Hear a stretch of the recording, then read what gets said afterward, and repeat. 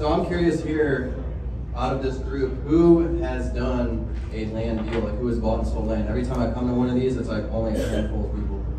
You know, got like probably 6 or 7 folks in here who have actually bought and sold a piece of land, which I think just goes to speak to this niche. Is like there's just a ton of opportunity. Every time you go to a real estate meetup, you're going to see most people talking about multifamily, single family, etc.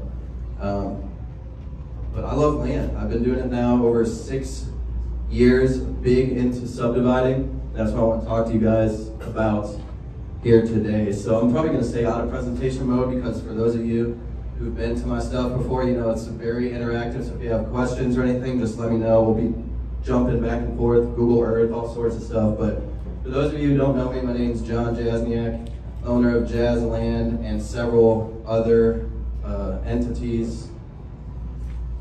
Most recently, I bought the small unincorporated town of Cornudas, Texas, which is way out west near El Paso. We got a cafe there, 6-spot RV park, 6-spot motel, and some mobile homes. Not here to sell anything. I do have a course. I do have a mentor. For this event, I did land.com or land.johnjasniak.com/course. There's a link down there. You put in promo code IMPACT. My $1,000 course is $97. If y'all hit me up on top of that, I'll give you even more stuff for free, basically. So let's get into it. So why should you subdivide land as opposed to any other facet of real estate? This is the land price for Texas here over the last, well, since 1972. It's just gone through the roof. Most recently in 2018 and after that, because of COVID and everything, obviously, everyone's wanting to move away from the city. They want livestock, they want affordable housing. And a lot of people are moving to Texas. There's a statistic here. Obviously, land is decreasing in availability, but Texas has added nearly 4 million new residents from 2010 to 2020. And that's even before the pandemic, so I don't even know how much we've added since after 2020. So the land prices have gone through the roof in Texas. We obviously have folks moving here in California, New York. Texas is a great place to be. It's a great place for land. Move this thing out of the way to start, Sherry. All right. So where do we subdivide? Like I get asked this question all the time. You know, we're subdividing, but where do you do it? And I forgot to go live on IG, but we're live now. Okay, so this is a city limit map of all of Texas. It's a little bit hard to see, but obviously DFW, Houston, and San Antonio, major metropolises, right? I do a lot of stuff in West and Central Texas, so Abilene, Midland, Odessa, Lubbock, even smaller places down here like Fort Stockton. A good rule of thumb, 10,000 residents or more in that city. Fort Stockton's got like 10,000. We got a project going on out there that's selling well. Anywhere from 30 to 60 minutes outside of a major city. DFW, you can get, someone mentioned Corsicana. You get out in Corsicana, Navarro County, Hill County, you're talking 30, 60 minutes outside of the metropolis. And people out there, you know, 30, 40 grand an acre at least, and it sells like hotcakes. So we want to stay close to cities, but that's not to say you can't do recreational subdivides. You know, there's plenty of stuff like way out west here in Hudspeth County or out in the desert. You can still buy land for, gosh, less than 300-400 per acre. You can get land for 200-300 per acre, subdivide it, and sell it for 500 to 1,000 per acre. So it's all just an arbitrage on the price, right? As we subdivide, we're adding even more value. And props to you, Brian, because 3 grand. Like anyone who's like, how can I get started? How much does it take? Dude did a deal, made over 50 G's with 3 grand. So that's pretty impressive. So you can get it done with less than 10K. Obviously, the less money you have to invest, the more legwork, more sweat equity that you need to put in up front. I want to talk about this misconception because a lot of people, when I talk subdividing land, immediately it comes into their head, that I'm working with developers or like D.R. Horton or some sort of mobile home company, stuff like that. The biggest play here is skipping the developer and just selling straight to Sally or Joe Schmo who's trying to get away from the city. No restrictions, they can have livestock, they can have affordable housing, they can have affordable land. To me, that's the new American dream, is people move outside the city and own their piece of land, right? The cities are getting crowded, we all know it. There's craziness going on in the cities, politics, economics, etc. If you can get outside the city limits and create a subdivision and provide people cheap, affordable land, you can make millions. Now, the most important factors that we need to keep in mind, obviously price is at top. I talked about it. You can do rural subdivisions in the middle of nowhere, the desert. Buy it for $200-300 per acre and sell it for $800 to $1,000 per acre, right? So price is at the top no matter what. If I get a good deal on a piece of land, I know I can make money, then I'm gonna buy it. Doesn't matter where it's at. It could be the desert, it could be in the middle of the city in Dallas. Kind of underneath price, I break it out. Access, water, and power in that order. It's the first thing you're gonna see when you go to sell a piece of land, and someone's gonna say, how do I get to it? They're gonna want an address, the GPS coordinate, a pin drop, etc. I've sold landlocked land. I've sold land in the middle of nowhere. You can't sell it. Again, if I bought it at $50 per acre, and I can sell a piece of landlocked land for $200 per acre, I'll do it. But the first thing someone's gonna want to know is how they get to their land. So access is number one. Water is number two. In Texas, a lot of water is by well. So obviously we're in Texas. I do most of my stuff in Texas, so this presentation probably be tailored most towards Texas, but this applies everywhere. You can do it everywhere. I got students doing it in Virginia, Michigan, Florida, Colorado, all over the place. But water, number two. Either a water line or a water well. Now again, that's not to say that you can't sell dry land. I've sold plenty of dry land.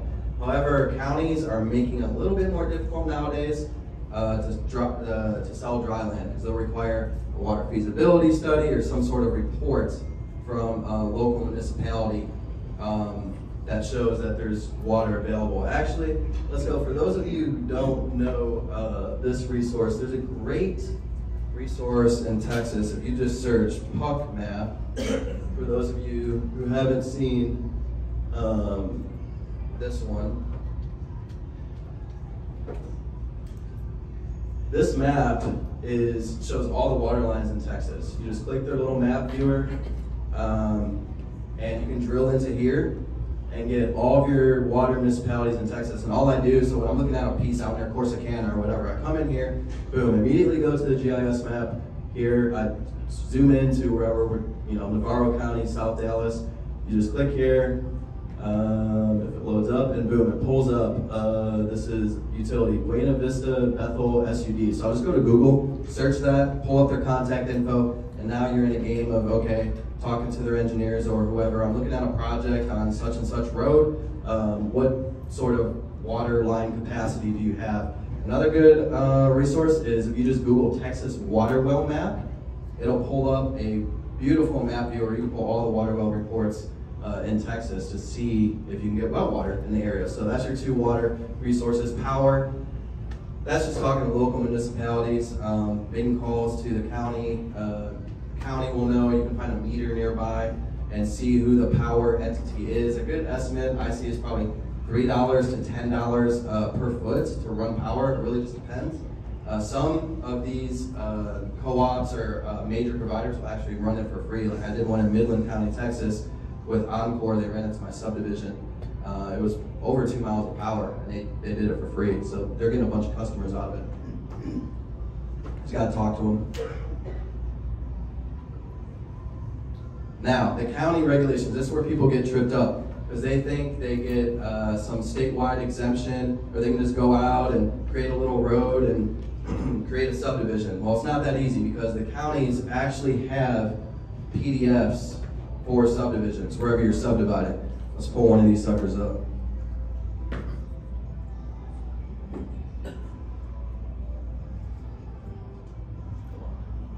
It's supposed to be working if you press control. There we go. All right, so this is Liberty County, Texas. This is down there in Houston. I actually love this place because There's a few places out there where they created old subdivisions that are acre or sub-acre lots, and all the people from Houston buy it and they sell like hotcakes. Now the problem is, if you wanted to create a subdivision out there today, you're dealing with a 242-page PDF of regulations on how you need to pave roads. You need to do compression testing.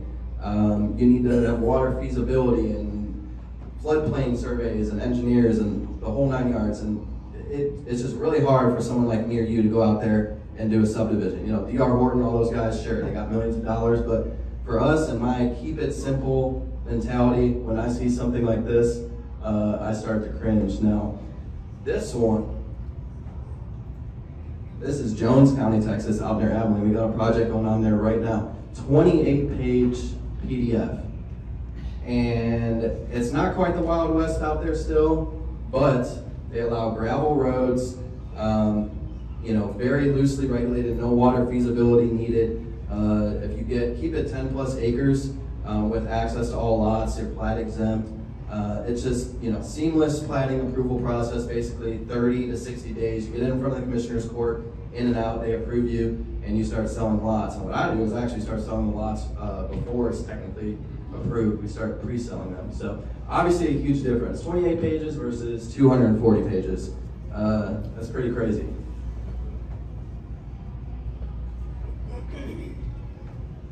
Now, really when you talk about subdividing, it kind of gets broken down into two different types of subdivides. There's a little bit of gray area, but we're talking either a major or a minor subdivide. A major subdivide, we're talking full-on plat approval, probably sub 10 acre lots, you're having to build a road, etc. A lot of stuff for beginners, and what I always recommend is to start over here with a minor subdivision. It's a little bit hard to see, but right here along the top is a county road, and I just went in and created 3 separate tracks that all front the road. They're each 12 acres. That's Ector County, Texas, so you're plat exempt if you're above 10 acre lots. And so basically all I needed to do, literally, I get this under contract, call it a 60-day close. During that closing time, I run a surveyor out there. He does the survey. I have him, I send him a Google Earth screenshot and I say, hey Peter, this is how I want you to carve up these lots. We'll go to Google Earth right now. And he sends me back a plat map for each lot. I buy the land, and before I even technically buy it, I'm already marketing, you know, here's track 1, track 2, track 3, and hopefully we get some pre-sales before we even close it, because when I go to close it, I don't have to do any kind of approvals. That plat map literally just gets slapped on the back of their deed, and I record it at the county clerk's office. So, you know, something like that, not uncommon to buy for $5,000 an acre, and you create 5 or 10 acre tracts with public road access, and you sell it for, you know, you buy it for 5, sell it for 9, 10, 12,000 per acre. So those ones are really easy. It's not as scalable as the major subdivides, but it's a great place to start as a beginner. You could easily do multi-6-figure deals just with minor subdivides there. Has anyone ever done a subdivision out here? Dang, nobody. Okay. If y'all have any questions too, I'm ripping through this stuff, please stop me. So this is like, I think what I'm most known for. This is my Jazz Acres subdivide, bought it for $1.5 million. Gave them $250,000 down and $1.25 million over 10 years, seller financing, which we'll talk about here in a second. And I created 74 different lots. This is your major subdivision. We had to go through floodplain, build a road, get sign off from the power company, go through the county commissioner's court. They approve it. It was a purchase for 1.5, and all said and done, it's not really perfect science, but it was a $5 million project. I still have, I think, about $2 million in notes receivable on this thing. I'm a bigger owner financing guy, so I create a lot of notes, I originate my own notes, and I collect cash flow on those notes. And I'll sell notes, which is why some of this is, it's not $5 million anymore. I sold some for cash and sold some of those notes to investors to go do other projects. It was kind of cool. Some guy built, this is what I'm talking about. He built a dirt bike track out here. And it's not in this photo, but there's a barndominium out there too that he built. So stuff like that, people just eat up, right? We're creating that for them. There's a huge market for that. You're not going to get that inside of the city, you know, in Dallas, Texas. This is that Jones County project, which it's kind of the gray area between major and minor subdivisions. Bless you.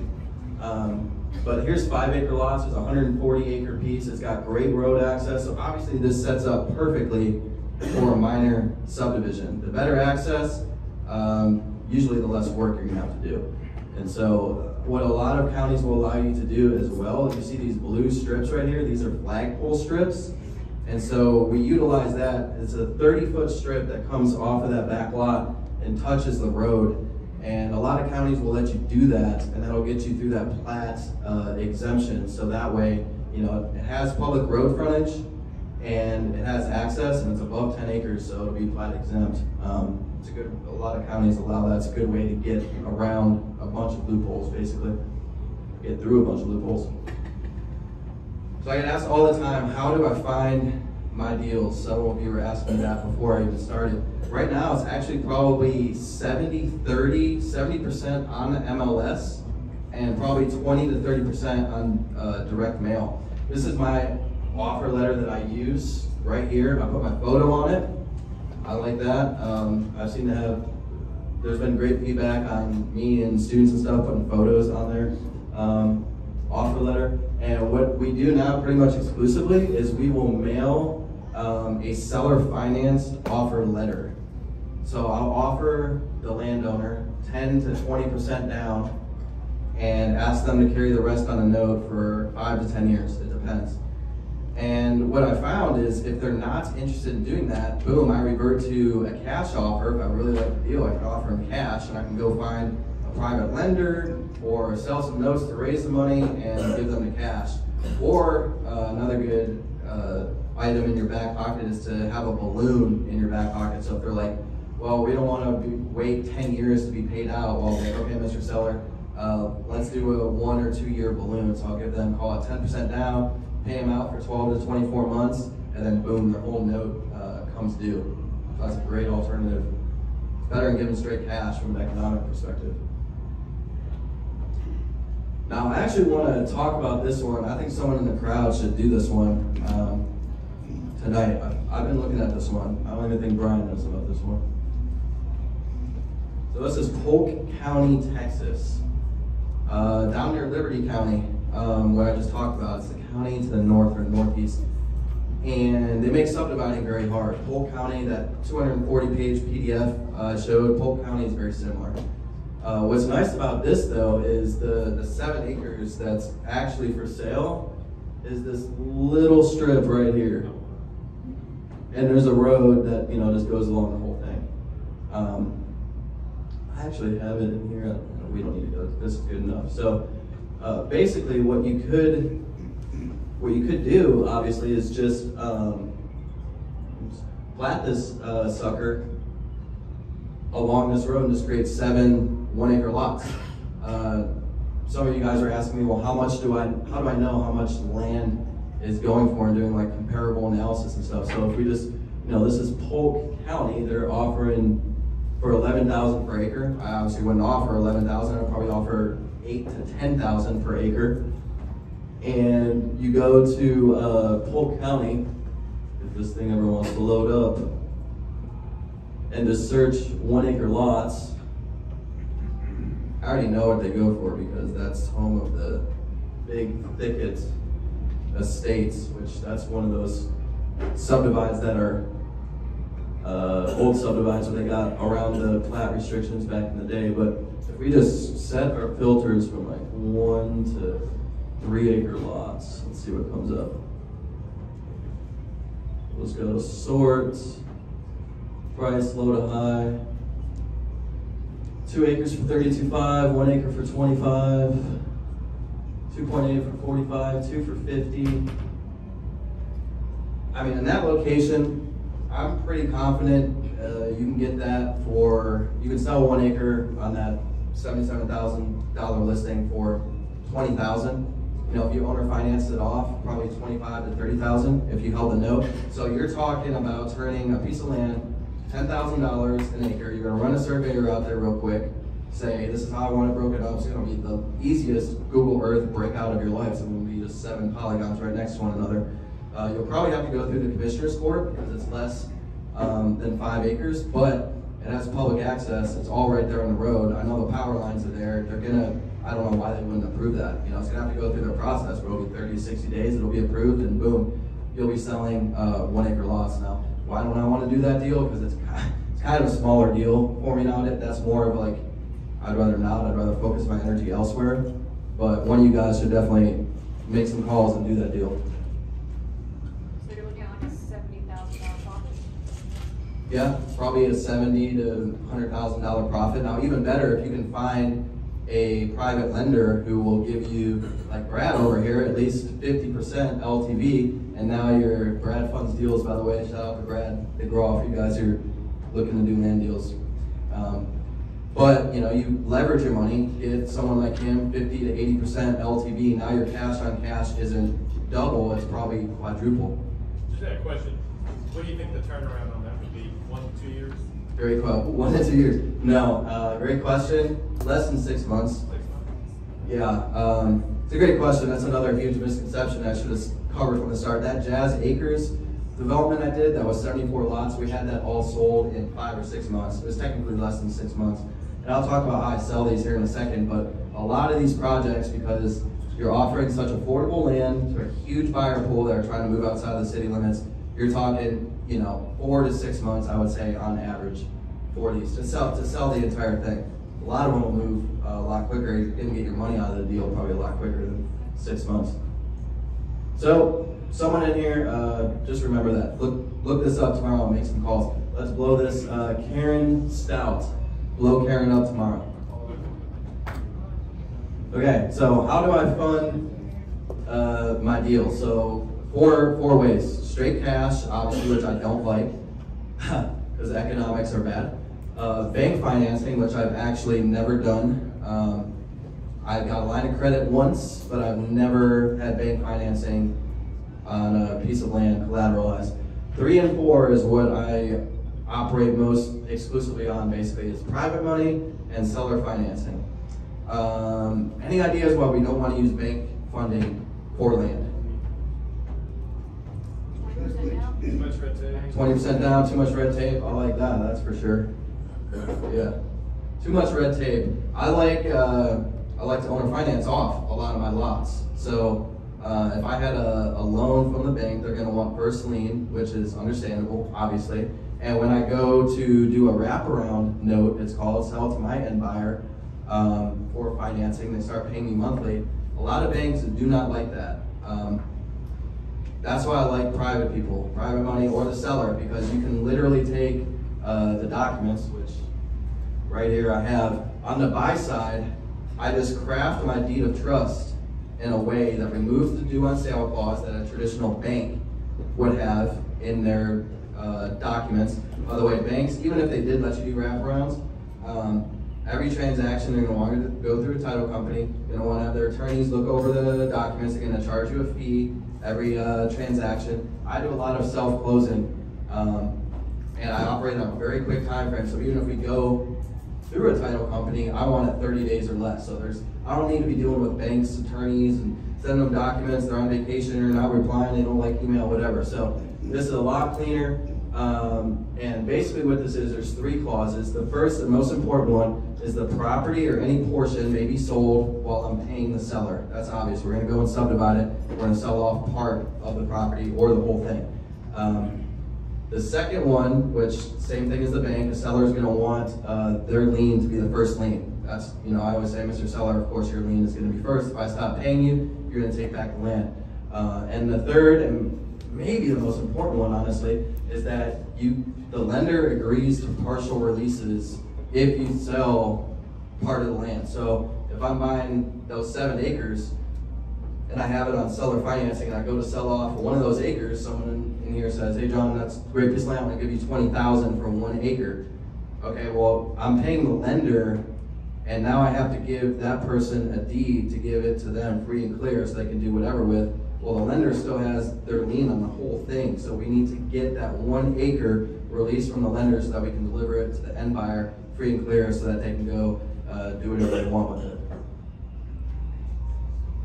By the way, this is if you're using private money too, you're on a deed of trust or an agreement with a private lender, you're going to want this as well. Okay, so the buy side contract, obviously super important.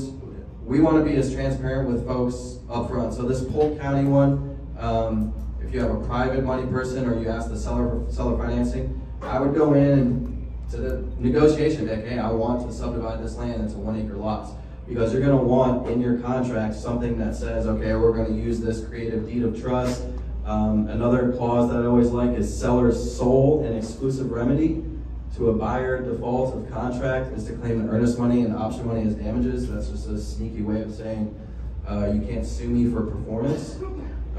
Should you be deep in investigating that 7 acre lot, you find out the county wants you to have a water line and there's no water line out there, you can get out of the deal without the seller suing you to buy the deal, which you can do in Texas, by the way, especially under the TREC contract. It's always good to have that in there and just be forthright up front.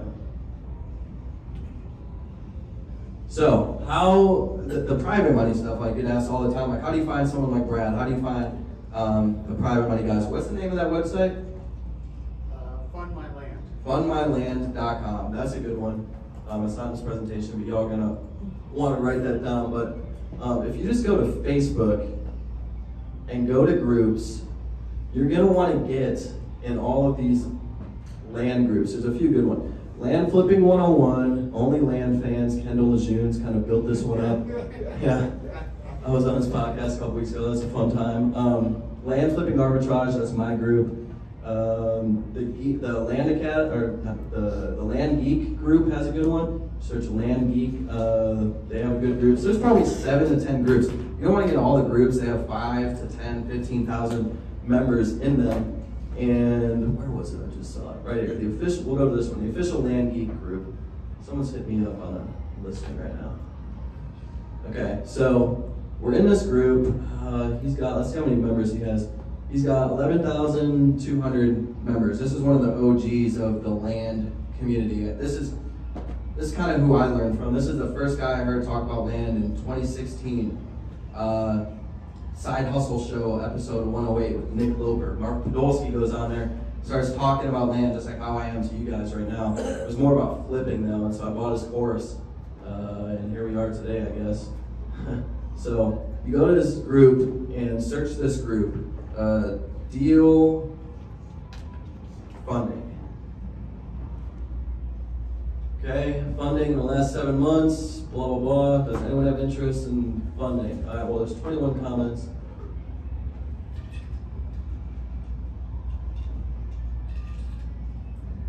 I guarantee you'll find right here, Eric. I actually work with Eric. That's who I just used as a private money guy on the Jones County deal that I talked to you. He gave me $200,000 at 18% over 5 years. I'd be interested in either buying some land notes or doing some deal funding. All right, well, that's one guy. And so all you do is you just go down the list and find funders like Brad or Eric in the groups. And it becomes really easy once you have the deal, like you get that Polk County one under contract for 70 G's. You're like, hey, Eric, I have this deal under contract, it's 70 G's. You know, I don't really got the money, but I think it's worth 150 after we subdivide it. Okay, cool, he comes in, he funds it. Y'all can split profits 50-50, that's pretty common. And here's my recommendation, okay? Like I just took on $200,000 in debt from him, but that's because my notes receivables are in the millions. When you're starting off, don't take on debt if you can afford not to. Go to people like Brad, go to people like Eric, and ask them just to fund the deal and split profits. That way, if something goes wrong, you're not on the hook for $200,000 in debt. Instead, just pay back the investor first, which is pretty common, and then work a profit split after that, right? So that way, you know, you're basically working for the investor, but as a beginner, you know, I always laugh when the beginners are like, oh, I want to split profits 70-30 or 80-20. I'm like, dude, you should be giving the investor 70 or 60%. Like, just get your foot in the door. So do that when you're starting off. There's plenty of people out there looking to fund deals. Anyone else fund deals in here? Couple people. Look for those hands. So this is my ammo chart on my huge seller financing deal for $1.25 million. It's kind of hard to see, but what I really want to emphasize here, whether you're working with a private money guy or the seller, this is actually my favorite app right here. You all should download this. I play with this. I'm on this thing every single day on my phone. The way you're gonna find it, if you just search loan calculator, remember this dude's name up there. I can't say that. Yeah, Win the Knock. This guy, just remember this name. The reason why I like this loan calculator is because it allows you to, you can kind of see it here, it allows you to lock any different variable you want. So if I want to know how my loan gets affected when I bump it to 10 years instead of 5, it's just goal seeking and automatically calculating in the background. So if you get to know your numbers and just, you're playing around with this calculator, so, you know, immediately you see the Polk County deal, okay, this is 77,000, Eric's gonna give me 80%, so he's gonna give me 63,000, okay, 18%, how much will I be paying him monthly? Boom, in the loan calculator, I think I can get 1 acre lots and I can sell each 1 acre lot for 500 per month, okay, how much of a note is that? And so you just run these numbers and you'll be surprised, even if the Polk County deal doesn't pan out, even if Karen's like, oh sorry, the one's already sold, or there's some crazy thing going wrong with it, you've done like a comparable study on a subdivide, and so that repetition of the case study time and time again, next time you see a deal like that, boom, it's automatically going to pop in your head, okay, this is how I break it out, this is how I run the funding, this is how my numbers work, this is going to be my IRR, which, you know, this whole game is driven by IRR, otherwise known as yield. You're going to hear, as you get more into this, investors and people, that's all they care about. How much annualized rate of return? Your IRR is just your annualized rate of return, taking into account time value of money. So just imagine like this box, and I'm just plowing capital into this box, and the more return I can get out of this as quick as possible, obviously I'm going to become wealthier. So in an ideal world, we have infinite IRR. We don't have to give any of our money, and boom, just money's created out of thin air. But, you know, the higher we can drive that number, so the quicker we can get back our capital, and the better terms we can get on the deal, the more money we're going to make. That's not the same thing as return on investment, right? ROI, I can say over 10 years, I had an ROI of 200%. Well, I tripled my money. If I did the IRR calculation on that, how quickly did I get that back? Over 10 years, it's not going to be 200% return. You know, it might be 10%, it might be 20%, depends. So this is my favorite calculator. This is how I analyze all my deals. Let's see if we can pull it up. Used to be financial calculators. It's now accurate calculators. And they have the best IRR calculator. I'm sure you guys have heard me talk about this a million times, for you who know me. But the reason why this is important is because, okay, you input your initial investment, and it allows a month-by-month breakdown of your returns, and you can put in negative numbers too. So if you're paying some funder $3,000 a month on the debt for a property, you can input your negative $3,000 every month, and you can input your $6,000 per month, or whatever it is. And kind of my golden rule is I need at least a double in my notes receivable on my debt. So let's say in this Jones County deal, I gave $50,000 down, $200,000 note from Eric. I need to be able to create at least $400,000 in notes receivable from that subdivide project. That's bare minimum, but I like to keep my debt to notes receivable number at like 33%. So that really is higher. It's like I need to get at least triple on my debt.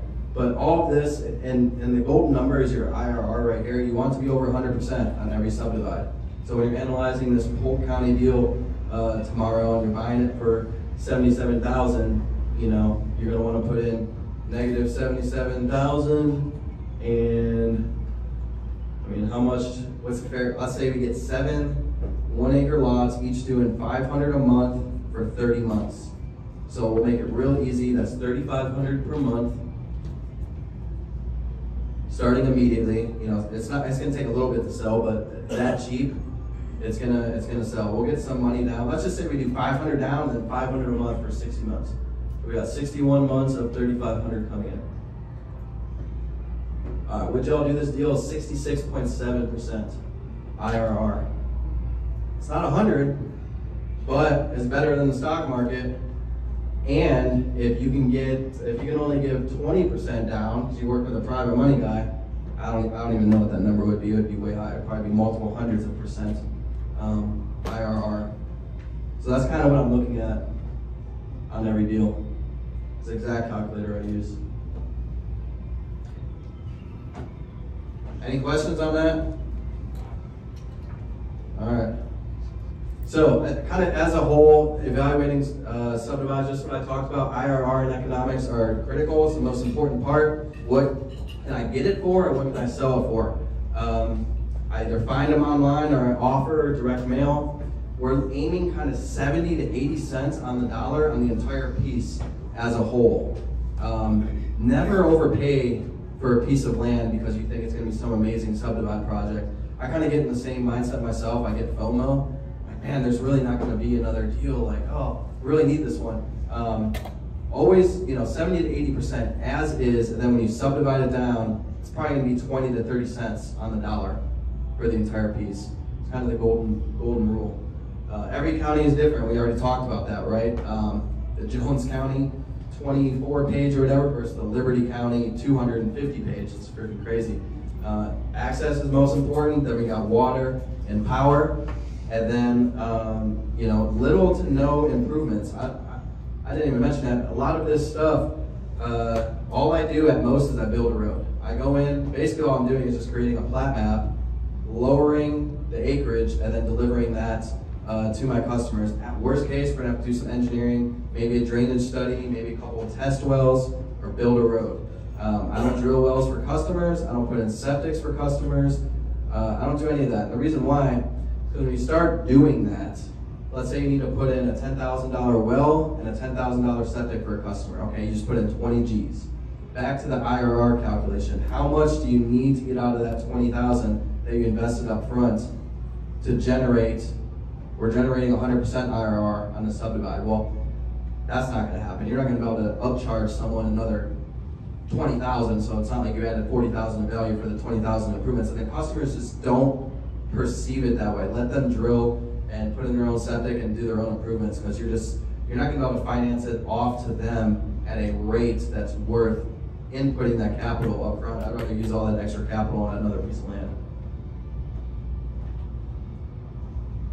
Okay, so you guys are probably thinking like, okay, that's great. This Polk County stuff, what the heck is Polk County and how do I know it's going to sell? Well, first thing we look at is comps, which I showed you already, the stuff that's listed online, going for 20 to 30,000 per acre. Now, just because it's listed for that doesn't mean it's actually selling for that. What it's listed for and what it's selling for, two separate things, right? So how do we kind of tease that out and figure out, okay, it's listed for this, but is there actually interest at 20,000 per acre? I like to call it the Facebook demand test. And basically all I do, and it's a little hard to see, but this is one I did on that Jones County deal near Abilene, is I create a Facebook ad. I do a lot of marketing on Facebook. I'll do it either on the marketplace, well, usually on the marketplace. So I'll come into the marketplace, I'll create a little ad, which I have one up right now, which I'll show y'all. So I'll post this to I'll join the local buy and sell groups. So you'll search probably Houston, Texas for Polk County, go to the local buy and sell groups. You'll post it to there, and then you'll also post it to the marketplace, and you can boost and run ads to your marketplace listing. And so that's what I'll do. I'll do this little ad. This is one we got for sale right now. I just posted it 2 days ago. It's out near Pecos, Texas, 1,000 down, 1,000 a month for 48 months for 15 acres. I think I paid like $4 grand for this lot several years ago. And I only held onto it because of pipelines and stuff like that. I was getting paid right away. But anyways, I'll create an ad like this. So if you would create an ad, Polk County, I would put coming soon. 1 acre, Polk County, 1,000 down, 500 a month for 36 months, or 60 months, 500 a month for 60 months, coming soon. And then I would do a whole description on the property, and I would run at least $100 in ads to it. And I would see what it says. Less than $10 per message is pretty good. Like if you get under $5 per message, it's smoking. Like if you're hitting if you do some stuff like out near Corsicana, like your lots you were talking about back there, you post that on Facebook for 30,000, 40,000 per acre, you'll probably be at $2 or $3 per lead. something like a smaller market like Abilene or something, 662 is what it came in at. And I paid a lot on that. I paid $2,200 because I was actually building a pre-sale list. But you know, what you really want to do is run $100 or $200 of ads. So less than $10 in Abilene, very good. Polk County, I'd like to see less than 10. I wouldn't be surprised if it got less than 5 because Houston is so close, and I know the way the market is out there. So if people start messaging you, when can I see it? Where's this at? Can I buy it? Like, you know, what's going on? Then you know people are gonna want to buy it. And there's been times where like me or a student has been like, dude, I'm getting freaking hit up and like I've only spent $100 or $70. I'm gonna turn it off because I've already got like 30 messages. Like obviously people are gonna buy it. I just don't have it to sell it yet. Is anyone in here in e-com? You know, like, you ever see the e-com businesses or companies? Like, they'll just run a Facebook ad, like, you know, this toothbrush or gadget or whatever for, you see them on Instagram ads all the time, and you click it, it's like, these things are not even real, and it's like they're testing the market before they go to China and get 1 million pieces of a product. They want to see if people are going to buy it, and so that's like, man, why don't we just do this with land? So that's kind of what I coined the Facebook demand test to do that on Facebook. It's worked very well. So, and you can pre-sell the land with this as you get closer to actually closing. Just be like, hey, we're closing. You want to give me money as a down payment to secure it? So less than $10. That's what I talked about. It's okay. Like less than 10 is good. Less than 5 is pretty smoking. 10 to 20. If the deal is good enough, like I would still do it. Over 20, over 30, it's like, probably not so great. And this is gonna change because Facebook ads are gonna go up, obviously with inflation and market conditions. I don't see a situation where we go down, so it's gonna keep increasing. So,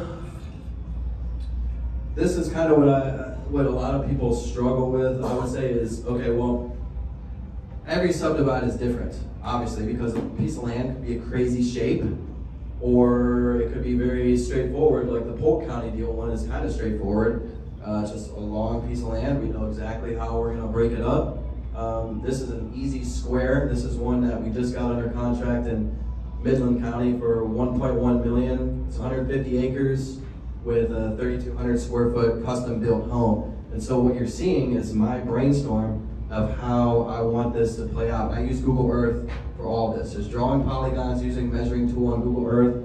And I'm thinking in my head the entire time back to the loan calculator, and okay, these are all 2-acre lots. We got 65 of them, and the one big lot with the house in the middle. How much is each 2-acre lot gonna sell for, okay? About 20 grand per acre, so it's gonna be 40 G's, plus the house, adding it all up in my head.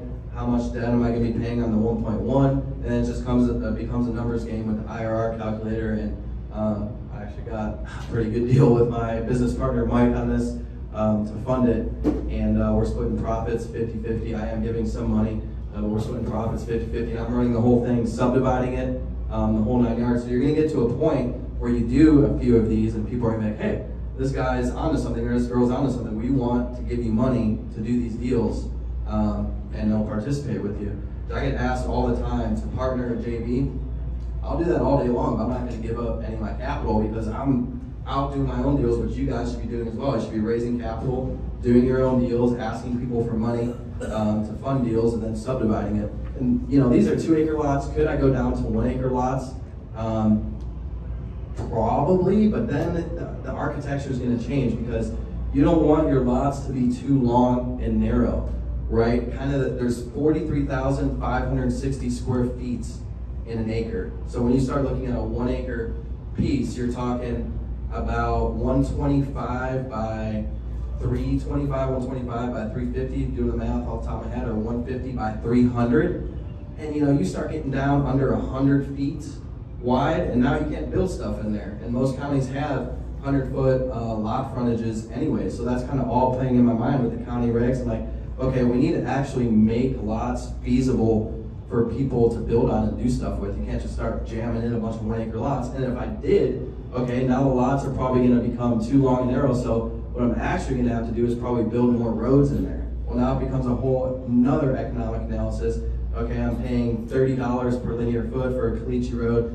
probably $25 because the pit is right there. So $25 per foot. This is a half mile. So if we needed to do another mile of road, that's probably another 125 G's. Is it worth it to make 1 acre lots instead of 2 acre lots? I'm getting 20,000 per acre for 2 acre lots. Am I going to get 25, 30 for 1 acre lots? All that's running in the back of my mind.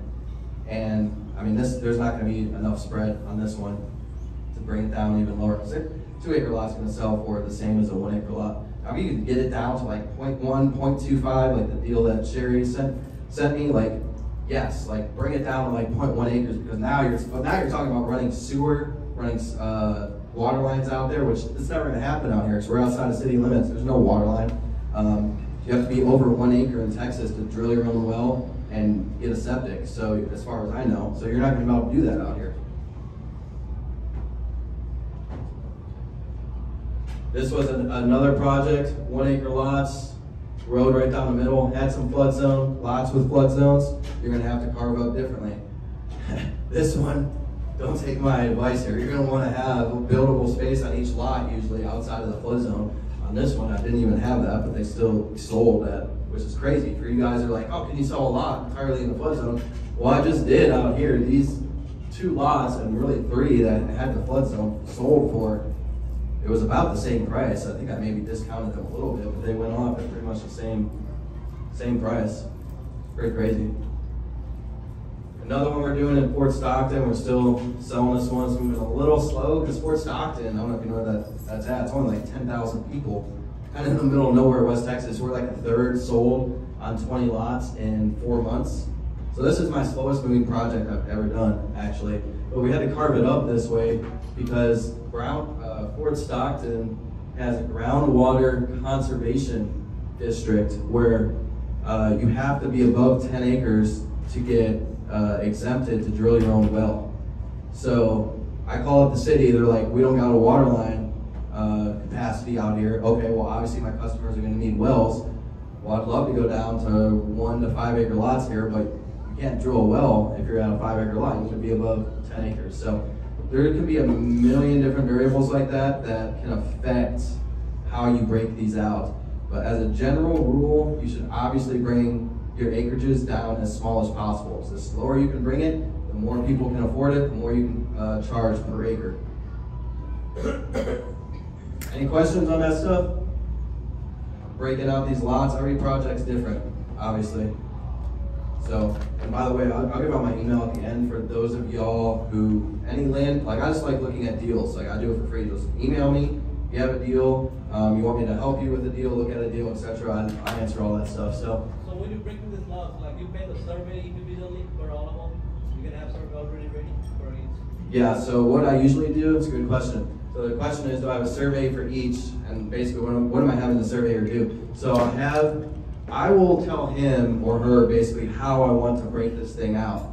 Now I will listen to feedback from them, like, hey, maybe do this, do that, but basically all I'm doing is messing around on Google Earth, sending them a screenshot, this is how I want it laid out. They'll go out and do it. I request a plat index, which is this, just showing all the lots. And then I will request a plat for each individual lot. That way the buyers can have them. Now that's not always necessary. You can actually get away with a lot of times just the plat index, especially if there's clear call marks and stuff, and just record that on the back of their lots. Honestly, I don't find that ethical. I think each individual buyer should get a plat map with their meets and bounds description. It's only going to cost you another $100 or $200. They can go out, they can see their stakes, they have their distances, all that stuff. So plat index, plat map for each individual lot with the meets and bounds description, and then have them stake off every lot on the ground and write on the stakes, lot 1, lot 2, lot 3. You'll be surprised how many surveyors do not write anything on the stakes, just put the stake in the ground, and then my buyers go out there, they're like, oh, I can't find lot 1. It's like, well, for us, we're looking at this plat map, we're like, come on, dude, lot 1's right here, it's like the road bends, look on your Google Earth, etc. But you're dealing with someone who, you know, they don't know this stuff, and they're out there on the ground. They're like, okay, I'm trying to read this plat map. What's going on? So have the lots labeled on the stakes. Is my recommendation. Now, I'm going to talk about this briefly. Working with investors, one of the main ways I like to raise money, and it's not talked about enough, in my opinion, is selling notes. That's a whole business in and of itself. If y'all are like, man, this subdivide stuff is way too complicated, this land stuff is way too complicated, go buy some notes from somebody, some great performing land notes, or home, or house notes, RV notes. You can do a bunch of different asset classes. It depends on the asset and multiple different variables, but usually 13 to 30% yield you can get on your money. So you'll get monthly payments at annualized rate of return at 13 to 30%. Right now it depends on the piece of land. So right now, when I sell a land note to somebody, for my Jones County near Abilene, or a project near Midland, that's like, okay, people are building on this, it's a big time subdivision, you're looking at probably 15 to 18% annualized rate of return to the investor. Now, back to that loan calculator app, I'm plugging in, okay, I have this much left on my loan, this monthly payment, the investor wants 15%, and it will spit you out the principal, the amount that they will pay you today for that note. So people like to think of this in terms of principal discount, like, oh, they'll give you 75 cents on the dollar for your note. That is true, but how do you get to the 75 cents? Well, it depends on the note length and your monthly payments, and the borrower might, or the note investor might be wanting a credit report or something on your buyers to evaluate risk. They may take into account that it's in the middle of nowhere. If it's in the middle of nowhere, West Texas, like that, and there's this desert, they're probably going to want a 30% annualized rate of return because it's a higher default rate, right? So less people out there using it, and then one day they just decide they're going to stop paying on the land because middle of nowhere, never used it. As opposed to someone who's building a dirt bike track and putting a barndominium on their 10 acres near Midland, Texas, right outside of the city, they'll never default on that loan. If they do, then I'm taking back their barndominium and dirt bike track and sprinkler system, etc. By the way, I don't know if Ken is online here. You're kind of crazy for not, he hasn't paid me off. I see he still owes like 80,000 or something on the land, and it's like I have the first lien position. So technically, if that guy ever stops paying or is late or whatever, I can accelerate him and foreclose him, which I would never do. But I don't recommend building a $100,000 facility on a piece of land with a lien on it. But so this was what really got me started. Actually, I had a subdivision out in Hudspeth County. It was 530 acres of land that I bought for $78 an acre. Some dude was going through foreclosure, paid $40,000 for 534 acres, broke it up into all these 10-acre tracts, all plat exempt. Hudspeth County's the Wild West. And one guy came in and paid me $4,500 a month for 60 months for 450 acres. So that was just obviously insane on a $40,000 investment. And then my now a good friend and business partner, Mike, this was the first note he bought from me. He gave me, I collected like 30, it was like maybe 19 or 20 or 30 payments on the land. And then he came in and bought the note. I gave him like a 28% annual return. He gave me $118,000 cash. And so just that one 450 out of the 530, I like quadrupled my money and made like 140,000 in like a year or 2 years. It was crazy. Those deals are still out there today. I mean, like I said, there's a lot of this stuff for sale on the MLS. You guys just got to get in the habit. I usually go on every Tuesday, landsofamerica.com or Zillow. And I just go county by county. I look all over Texas, whether it's Polk County in the southeast or Lubbock County in the west. Just county by county, I'm just scrolling through the Lands of America list. That's exactly how I found that Polk County one. I was just scrolling through the list and I was like, man, this one looks pretty cheap at $10,000 per acre for only 7 acres. I already knew stuff was going for this much. So literally exactly what I do. I scroll through here, and there's a lot of stuff on the MLS. I know a lot of you guys for real estate are SMS, texting, direct mailing. We'll probably send out only 2,500 or 3,000 mail units this year. Just most of my stuff has been on the MLS. Like we're doing one in Andrews County right now where she wanted $1,045,000, and I'm under contract for 345 acres for 510,000. So it's literally less than half of what she was asking. So that stuff is still out there on the MLS. As more people go to AI and SMS texting, I'm just going more towards the MLS because I don't know, tried but true. So get out of here. We don't need this right now. All right. Well, what questions do we have on this stuff? So where do you go to find the deed restriction on the land? Deed restrictions. When do I find them? No, where do you go like to find those restrictions on the land before you go and buy? Well, there's really two facets to the deed. The question was about deed restrictions. I'd say there's really two facets to that. One is what the county is probably going to make you do to subdivide it, whether you do a water feasibility test or have to do a flood survey or whatever. The second component is if someone in the title chain has put deed restrictions on the property, which you can do in Texas. On my subdivides, I usually put no commercial shooting ranges and no junkyards. I don't restrict livestock usually or housing or anything like that, but I don't want people shooting bullets all over the place or having junky lots.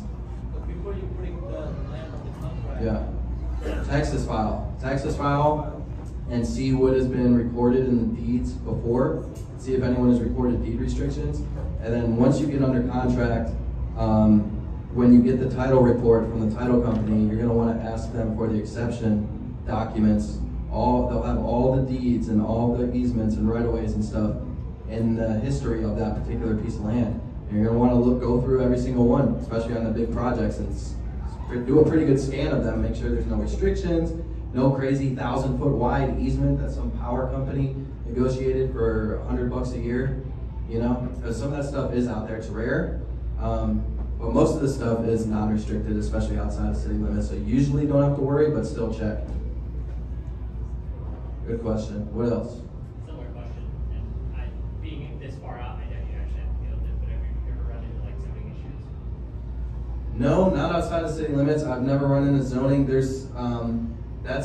There can be some stuff written in the deeds which you need to be careful, like no mobile homes, no RVs, etc. The best thing you can do if you're concerned about zoning issues, just call the county. It's probably gonna, I mean, some have planning and zoning, like especially the bigger counties, but some like Wild West counties, like Hudspeth or whatever, you're gonna have to probably call multiple county offices. I would call the appraisal, clerks, commissioner's court, and just ask them about any county-wide, or if it's in the ETJ or in the city, then yes, you'll have to deal with restrictions. You'll be talking to the city. But if you're in the county, I would say 99% no, but if you're concerned, just call the county and ask. They're probably just gonna laugh at you though and be like, no, there's no restrictions out here. It's kind of just how it works a lot of these places. As long as you're not dumping sludge on the ground.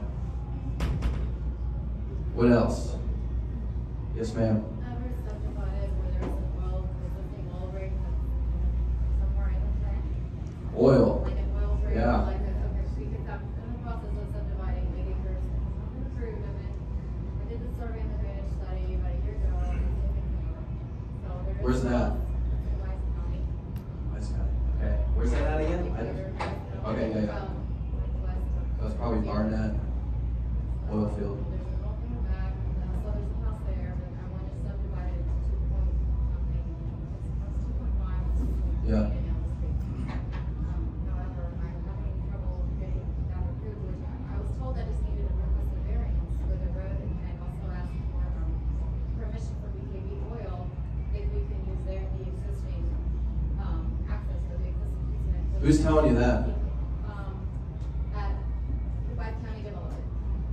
Interesting. Yes. So the question is, oil and gas, there's probably a lease road on the property. I deal with a lot of oil and gas, oil wells and pipelines on my property. As a high level, a great resource is the Railroad Commission. Just Google Railroad Commission GIS map. Pull up all the pipelines, oil wells, all that stuff as you're looking at a project. Now you're already obviously under contract. Is the oil well right at the public access way, and you need to get through it to get to the back? So it's in between, and then I wanted, the other 3 acres is gonna be in the back, so I'm trying to make it a road to access the back of it, because I don't wanna sell off just 2 acres and then the other Yeah. things. But, so, I mean, that was mine, it's my opinion, so I'm subdividing it up, because I wanna sell off the others or do something with it. I'm really surprised that Wise County is requesting anything special with oil and gas, because as a surface owner,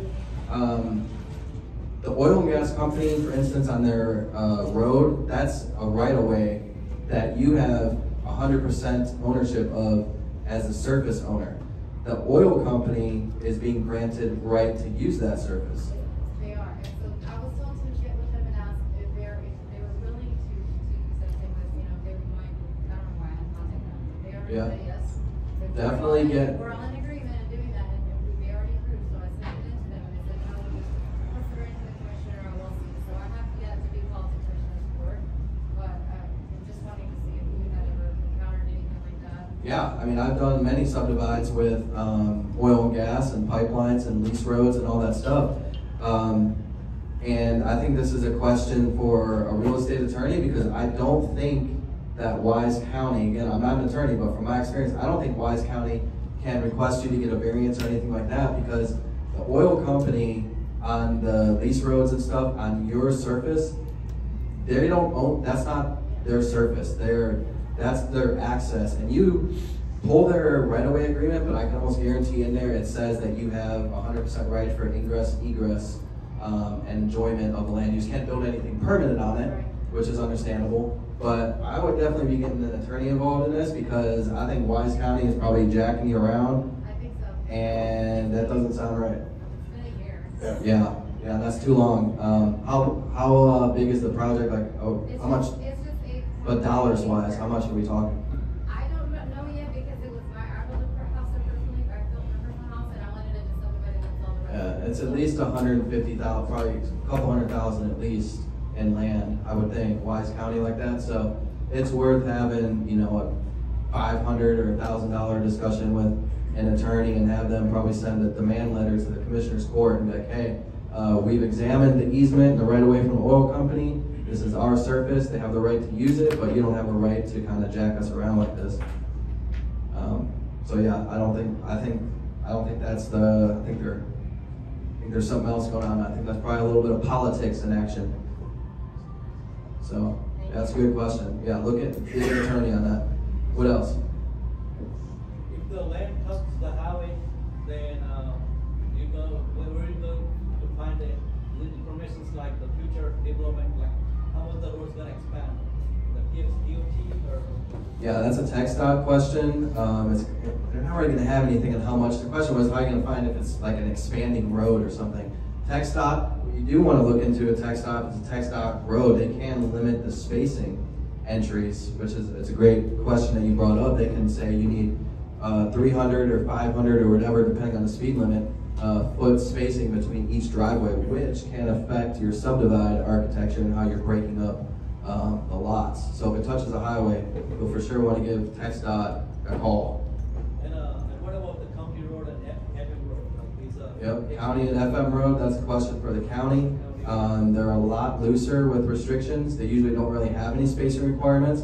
A lot of them will want you to do like a commercial entryway though, which we did a couple of those in Midland County, 25 grand each. So that can be expensive. They want you to put concrete and culvert and all that entryway into your subdivision. All right, any other questions?